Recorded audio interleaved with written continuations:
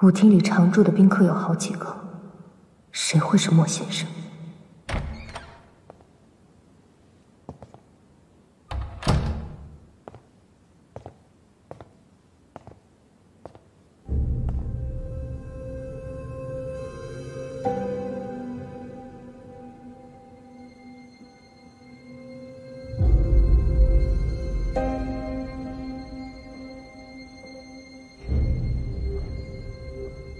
直到如今，我才发现我从来没有真正了解过你，顾青言。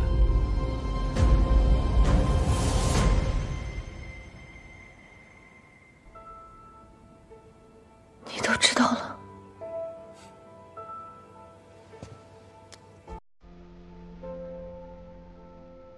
你不是也知道了吗？我是谁？原来你真的是大哥哥。我以为你死了。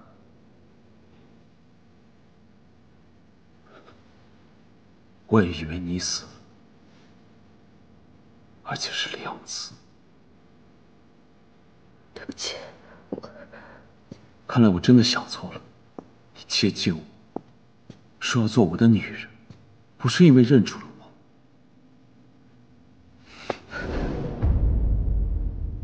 你到底有什么目的？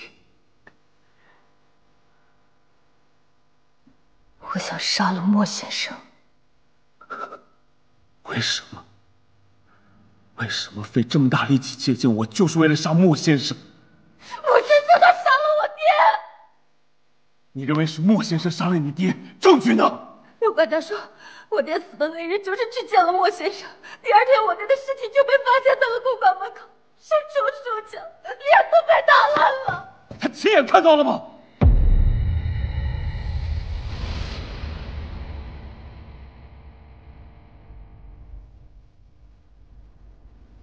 从一开始我就是你复仇计划的一部分，对吗？对。所以你是说，从我们第一次在教堂相遇，就是你计划好的？你说的每一句话，做的每一件事都是骗我？我说要做你的女人，这句话是真的。因为只有这样，我才能心甘情愿替你报仇。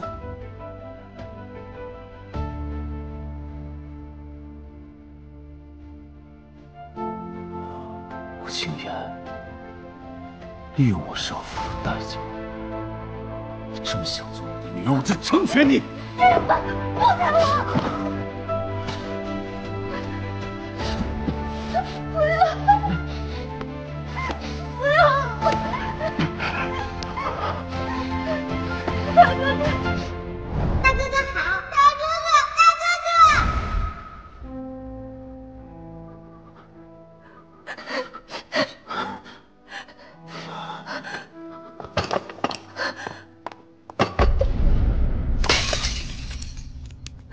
叶一凡，你不能这么对我，你不能这么对我。我能。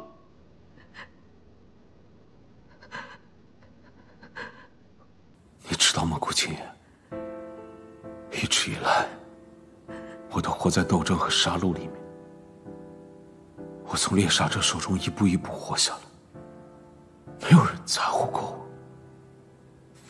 直到我遇见了你。但是你今天告诉我，你说这一切都是假的，都是你处心积虑的设计。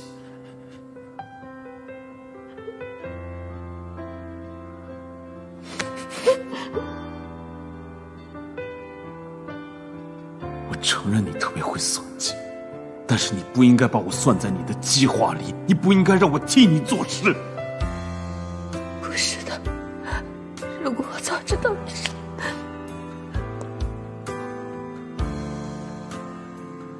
滚！我说滚！再也不想见到你。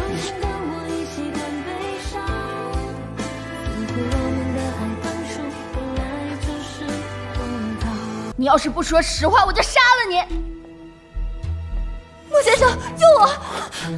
我要杀了那个女人，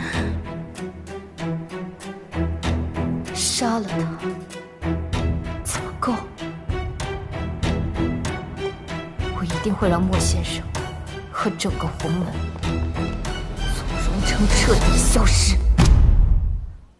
既然要出手，就要一网打尽。我一定要让他活着见证他所有的一切覆灭。既然罗家找死，那我就送他一程。莫先生，给开路呀！你还不知道吧？你爹可是跪在地上求一凡哥要了你，你爹的死根本就是活该。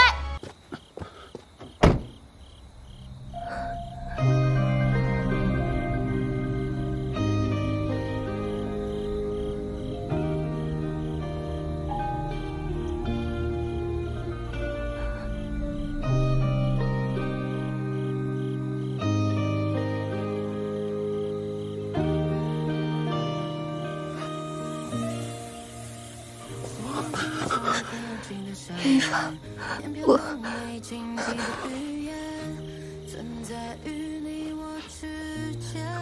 我身上脏，没关系。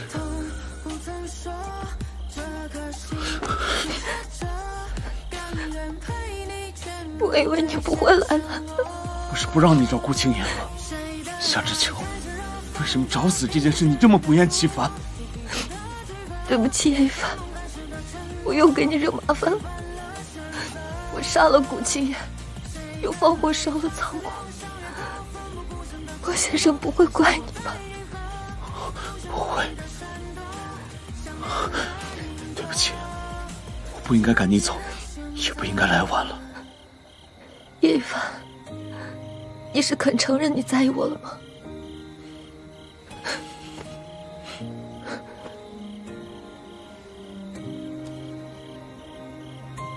夏之秋，你当真不怕我吗？我为什么要怕？你面前的这个男人，10岁就杀过人，手里人命无数，稍不留神你就会没命。你当真不怕吗？谁跟你说我喜欢好人？谁又告诉你我是个好人？叶一凡，你是我选中的人，我永远不会放弃。